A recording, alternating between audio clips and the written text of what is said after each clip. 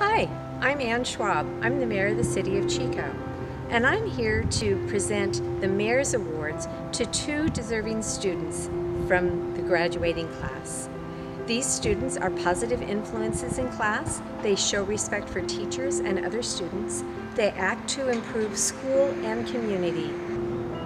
The first award goes to Kaylee Carone. Kaylee is a 4-H officer and an FFA mentor, very involved in community service.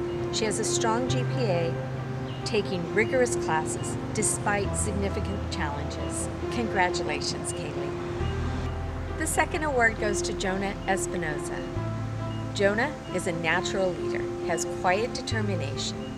In a time of crisis, he provided inspiration and a positive attitude to assist his peers dealing with their grief. Thank you, Jonah, and congratulations.